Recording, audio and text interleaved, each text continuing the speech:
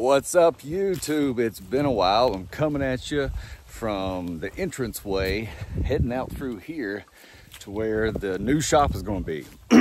Yeah, you heard right, the new shop. And it's going out here.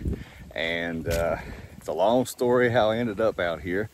But I guess we got time to tell it. Had a couple trees laying there, had to come around. But essentially, if you have seen me pop up before, started out as elk knob chainsaws and did that for a while on a mountain in Hinton. And then when I moved the shop back up to Linside, I started the TikTok and became Small Engine Life. Did that for a little while. The YouTube kind of went on the back burner. Whenever I first came to Linside, it became Red Shed Power Saws, and never really took off too much. But I've said, since I'm going to come up here, still going through the woods up here, since I'm going to come up here and just start over, might as well do long form videos, 1 or 2, a week for YouTube, as well as the short form and stuff under 5 minutes for TikTok. So when I'm coming out through here, this was a path years ago. Cleared it out last year some for the 4-wheeler, but you can see all this small stuff that had grown up in it, stuff about the size of that right through there. And right now there is no access from the paved road, which is just through these trees right down. You can see a little bit of pavement through there. But in the summer, this grows up thick, and I kind of like the seclusion of it. But come out through here, we're about to open up here, and I probably would be a good spot to turn the camera around here and explain what's going on. So here is where it comes up to the property line. And right here as it opens up to the left, the line goes down here, and there's your road. We'll get a shot from down there, but it's basically a bank.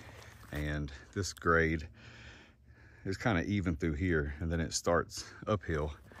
But my plan is, as this comes up through here some, a lot of these trees are going to get removed.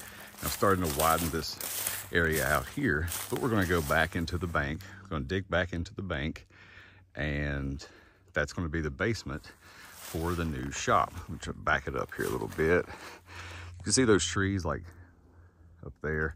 We're going to do timber framing style. Anything that's close to it, we cut, and probably, if it's straight enough, we'll mill it into a long timber in place. And there's also a sawmill back at the house, but use the chainsaw on the stuff that we can. And this down through here, I'm going to leave a small barrier off the road of woods, but like where this tree is through here, hopefully this will be like the driveway, gravel, paved, or I don't know, maybe eventually paved, but that's drivable area for the probably entrance that's going to come in up off the road down there.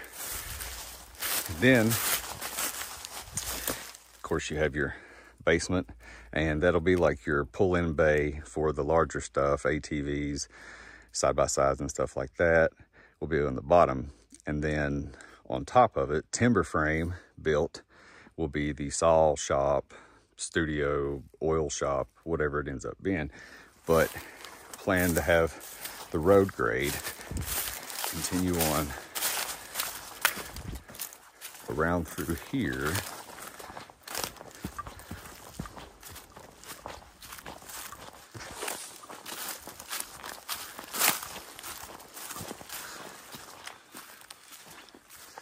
Kind of like where the 4-wheeler path followed naturally.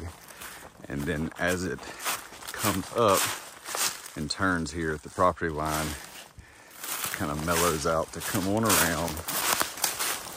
You can have a little switchback in it, and then have this up in here made out to be a parking area, and it will be made, or at least coming into the grade where the building on top of the basement or the bottom shop for the bigger stuff will be. And then plan to maybe have a porch out over top around the front of it. But up here, be able to like pull up in here, and if you have chainsaws and stuff. But if you have a trailer, you'll be able to stay down there on the bottom one, maybe an entrance and an exit both down there, or at least have a good turnaround spot. So back down here, looking down the path that we came down, we're right here at the line. Walk down here on the road and look back up and give you a look at this bank and see what this plot here looks like from the road. So this is here on the right corner. Standing here on the right corner, you basically have a bank. Let me back it up to a half here. You have a bank, and you can see the kind of flat spot through here, and it starts up into the hillside. The other line is right down there by that large tree going up the hill. It is a half an acre, 150 feet up, and it's 150 feet this way. So the idea for the driveway will probably be somewhere along through here. Just go into the bank gradually and get up to where we're up here, and then take the dozer and smooth that off.